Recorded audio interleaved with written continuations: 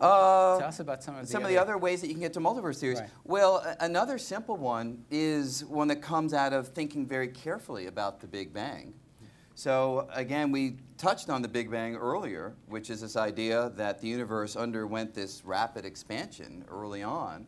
But one of the things that perhaps we don't emphasize enough when talking in general context is that the Big Bang theory actually leaves out something pretty important, which is the bang. The Big Bang theory tells us how the universe evolved from a split second after whatever started the outward swelling to happen in the first place. But it doesn't tell us what caused that swelling to actually occur. Now, people have been working very hard to fill in this gap.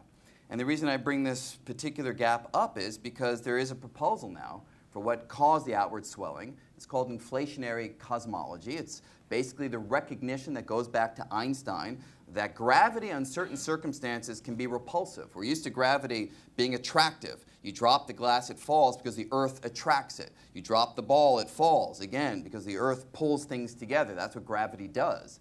But actually, Einstein showed, surprisingly, that under exotic circumstances, gravity can actually push things apart. The belief is that, the possibility is that in the early universe, that exotic environment was realized. There was an energy suffusing space that gave rise to repulsive gravity that pushed everything apart. That's why the universe started swelling in the first place. The thing is, when you study this theory in detail, it seems to show that this outward swelling would not have been a unique one-time event.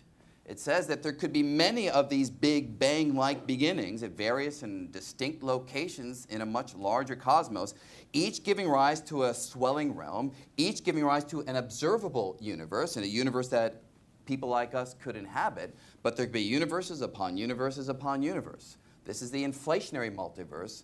And the nice thing about this approach is that the idea that space underwent this rapid swelling early on from this repulsive gravity, that has been subjected to some very interesting observational tests.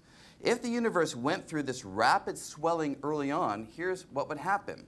Little tiny quantum jitters, quantum fluctuations in the young universe would be stretched out by the rapid swelling and smeared out across the sky. An analogy is if I had a little balloon with a fine-tip pen. Imagine I wrote a little message on the surface of the balloon. You couldn't actually see it, it's too small. If I blow air into the balloon, as the balloon stretches, my message gets smeared out across the surface of the balloon. Now you can see it. Now the tiny quantum jitters in the early universe may behave similarly. They're like the little message.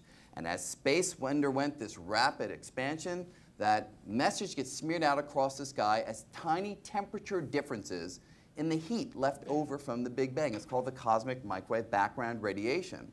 And we have measured this heat left over from the Big Bang, and the way the temperature varies from point to point is exactly in line with the mathematical calculations. But and that is a very convincing piece of evidence for at least taking this theory quite seriously.